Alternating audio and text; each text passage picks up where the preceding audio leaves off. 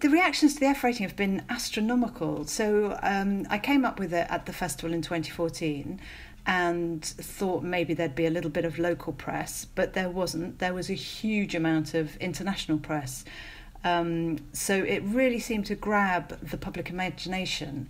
And because of that, in the following year, in 2015, we invited all of the independent cinemas and film festivals in the UK to F-rate their programme. So there are now coming up more than 70, I think, organisations who use the F-rating to highlight films directed and written by women. And then in 2017, IMDb, which is, of course, the largest film website in the world, added it as a keyword. So that means that you can now search F-rated on IMDb and get a list of 23,000 films, which again is fantastic because it's a really easy way for people to find their way to films directed by women. And what's really lovely about the IMDb listings is that the variety of films is, of course, phenomenal. So there's every type of film you could possibly imagine is in there because, of course, women have directed every kind of film. It's always hard to say this about something that you yourself have created, but what do you think people are reacting to? Why do you think now is the time for this sort of system?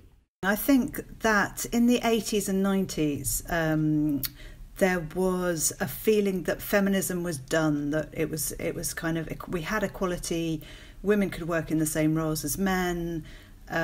Organisations like the BBC and other public broadcasting companies across Europe all signed agreements that they would have equal opportunities.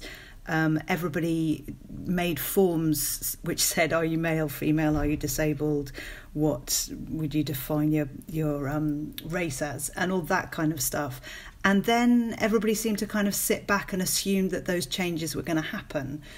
And of course, especially in the film industry, those changes really didn't happen.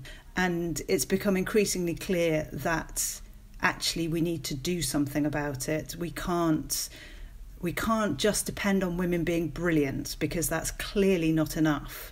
And, you know, in light of all of the Weinstein, Me Too, Time's Up, it's clear to everybody now what a sexist industry the film industry is. There's a piece in The Guardian today by Andrew Pulver about the Cannes lineup post-Weinstein. He made the point that Cannes, by holding on to its love of tradition and holding on to its devotion to film history, is holding on to an extremely male, if not chauvinistic culture. And I wondered what you felt we could do about that so much of film history and film culture is embedded in this idea of the male auteur and the male talent. And how do we ever move away from that while still paying respect to the film history that brought us such great art at the same time? I think it's a really difficult question, and it is really interesting that at the beginning of cinema, women were massively involved, both in the kind of development of the technology that makes films and in the making of films. And it was only when it became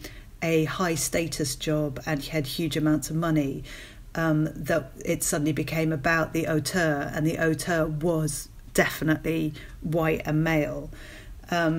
So it is interesting, and what we do, especially what we do with the abusive men that have made films that people love and that are part of our cinematic history, I think is a really complicated question. It's not one I can answer. I think it's brilliant that we are finally having those conversations about what do we value and how do we value it and how do we treat it. And I think there are no simple answers. The Harvey Weinstein story is, in a sense, a kind of a singular thing, obviously, and that it seems like it's marking a sea change, and it's also an international story. But it really interested me with the F-rating and the F-rated festival that you're holding, the F-rated day, that you're acting on a local level to affect that problem. And I wondered if that was a point of the day that you're putting together. If you could tell us a bit about that, and whether it's important for us to remember that there will be big stories like the Weinstein thing, but the kind of day-to-day acts, such as putting on festivals like this, are the important thing as well.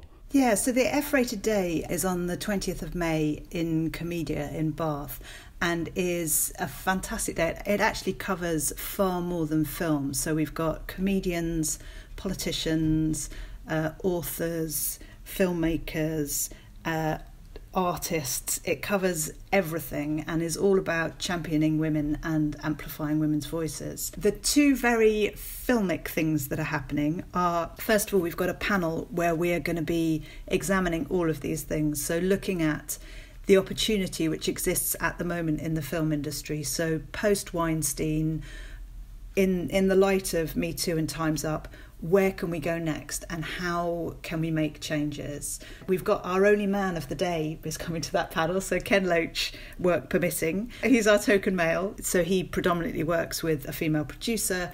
In I, Daniel Blake, he had 2 female editors, and the reason he had 2 was because they both had young children, so they job shared. So interesting to talk to him about how, as an influential man in the film world, how he can make changes and the changes that he can and is planning to make. Kate Hardy, who is a director, writer and actor, is chairing the panel, and she's always been passionate about equality in the film industry and always campaigned against the abuse that happens in the industry, both on screen and off screen. Then we've also got Jennifer Smith of the BFI, she's the head of diversity. There's also Anna Higgs, who used to run the digital aspect of Film 4, and we've got Joy Guerrero, who is a young producer, and I'm very interested in hearing from her what her experience in the industry has been. And then in the evening we've got a special screening of Frida, which of course Salma Hayek managed to get made with Harvey Weinstein and despite Harvey Weinstein. So I'm sure you saw the amazing article that she wrote about it being her passion project, and she was desperate to have Harvey Weinstein as the producer, to have it as a Miramax film. So she really campaigned and fought to make that happen.